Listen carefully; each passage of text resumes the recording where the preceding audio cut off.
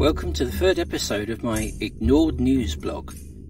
For some months, the specialist media have been tracking a major structural change in the world's economy brought on by the Ukraine war.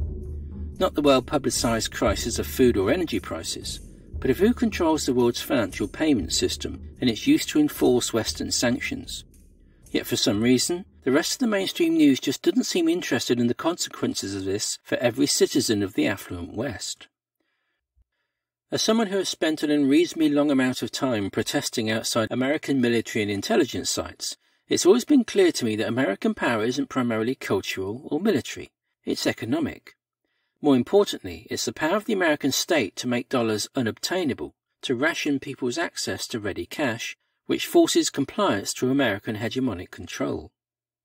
The power of the dollar has, for decades, granted the USA not just global power, but also a more stable domestic economy as it controls the global trade system for its own self-interest. Between a third and a half of global trade is sold in dollars.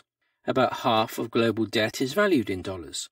And for that reason, 84% of foreign exchange transactions involve dollars, as countries or companies buy or sell dollars so that they can trade with someone else. Now that system is faltering, in part driven by the conflict in Ukraine, and the popular news media are seemingly oblivious to the significance of this. The neocolonial stranglehold of the West is based within its control over the global banking system. Yes, each country may have its own central bank and national currency, but when banks or states settle payments between themselves, they do so using reserve currencies, mostly dollars, sterling or euros, traded mainly via banks who are regulated by US or European states, and transferred electronically using digital networks controlled by Western states, such as the SWIFT network. This not only means that Western finance institutions mediate global trade, they can also levy a tax on global trade through the fees for reserve currency trading and payment transaction fees. There are no UN-authorized sanctions against Russia because the UN cannot sanction any permanent member of the UN Security Council, which is what has permitted the US, Britain, France, Russia and China to abuse human rights and launch illegal wars for the past 70 years. For that reason, what sanctions do exist are led by the US and the EU using their powers to control the international finance system. This has, historically, allowed the West to exert its power over the rest of the world by economically strangling those states or companies who will not comply with Western foreign policy, irrespective of the position of, and often condemned by, the United Nations. The power of Russia as a global resource producer has enabled it to maintain trade with many states, reducing the direct effect of US and EU sanctions. Countries like India and China depend on those resources and have continued to trade with Russia despite the protestations of the West. Now the EU is threatening sanctions against the states who continue to trade with Russia. The question is, are the actions of the US, UK and Europe beginning to undermine their historic economic power? As part of the Belt and Road Initiative, China has been opening up its currency to trade with nations it has partnered with. In March, China and Brazil concluded a trade deal, where both countries agreed to settle accounts in each other's currency. By May, Russia, Bangladesh, Argentina and Iran had also announced they would begin trading goods in Chinese yuan. The BRICS nations, Brazil, Russia, India, China and South Africa, considered by Western economists to be the second tier of the world economic system, are now mulling over the idea of a common currency for trade. Our media has, thus far, singularly failed to explain the significance of this to the Western public. As a former White House advisor stated, "It'll be like a new union of up-and-coming discontents who, on the scale of GDP, now collectively outweigh not only the reigning hegemon, the United States, but the entire G7 weight class put together." Personally, I see this as a positive. It's a measure which works to end the neocolonial influence of the world's 36 or so affluent states. What it appears our popular media fail to realise, however, is just what power, in a resource-hungry world, the BRICS nations hold.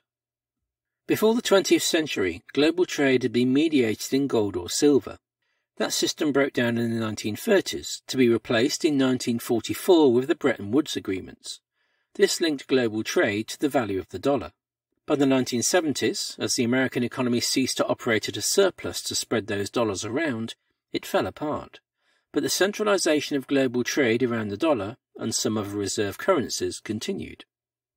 Until the middle of the 20th century, via their colonial territories, Western states imported cheap resources, manufactured them into finished goods, and then sold them back to the rest of the world to close the economic cycle. Globalization and deficit economics traded the economic power of Western states as consumers of finished goods with the cheap manufacturing economies of Asia, with Western companies still controlling a large portion of the world's resource exploitation and the financial system to create profits which flowed back into the Western states.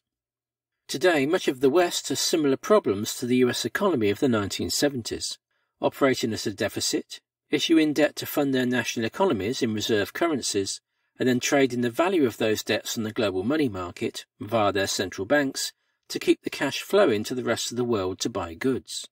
For 60 years, Western states have effectively drained $2 trillion a year from the rest of the world to fund their economies, paid for by the loss of value or income by the poor nations of the global south.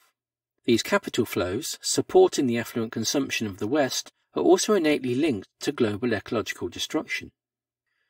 This is what might be about to end, the reality that, since colonialism arose in the 16th century, it has been the transfer of economic value from the global south, which has historically supported the civilized lifestyle that denoted the West's global supremacy. Led by the BRIC states, who between them control not only a large proportion of the world's manufacturing capacity, but also large amounts of the mineral resources required in digital and green technologies, a non-Western trade currency would cut Western economies out of that loop. Not simply the profits of primary resource production or financial trading, but more significantly, the ability to secure cheap tradable debt from the world economy in order to fund national deficits. Western politicians should be wise to this. For Britain and the US especially, it has the potential to completely upend the operation of the national economy. Instead, they're stoking conflict with China, in effect facing down the competing ambitions of other states by threatening first economic and ultimately military force in order to preserve their historic dominance over the world system. In 2016, the once fated but of late suppressed journalist John Pilger produced another one of his insightful documentaries entitled The Coming War with China. And one of the key reasons why that documentary is frowned upon, in the West at least, is that it shows how America, as the world's hegemon, has since Barack Obama's presidency sought to paint China as a military threat. Politicians in the US are now openly talking about war with China. Some military figures believe it could be as soon as 2025. And with the Ukraine crisis being fueled by Western states still pursuing the Wolfowitz doctrine, that increases the chances of conflict with Russia. For many political insiders and lobbyists, this represents a business plan. The threat of China is the reason for Western states to splash megabucks on new military technologies, which inevitably involves spending money on lobbyists and political donations. This might enrich the wealthy elite, but it doesn't address the real global changes which are happening right now. If anything, it makes those changes worse, through stoking conflict rather than pursuing diplomacy. To bring this full circle, America's global network of hundreds of military bases project US power, but ultimately it is economic power which drives the American military machine. America and Britain are now pushing an agenda of military force against China, just at the moment China is weaponizing economics the way the West have done for the last 70 years. It was the economic effects of the Vietnam War which broke the Bretton Woods system in 1971. Today it's the failure of neoliberalism and globalization which, reaching their effective peak, are breaking the global trade system. In all likelihood this will break the historic hegemony of the West, creating a multipolar world which reorders the world trade and finance systems. For most people, all this talk of conflict with China creates concerns about the availability of cheap goods. In reality, it's the availability of cheap debt, which funds their daily life, which is far less secure as the BRICS nations opt out of the Western economic system, and which, ultimately, will redefine the lifestyle of Western citizens as their historic hegemonic control of world trade and finance collapses.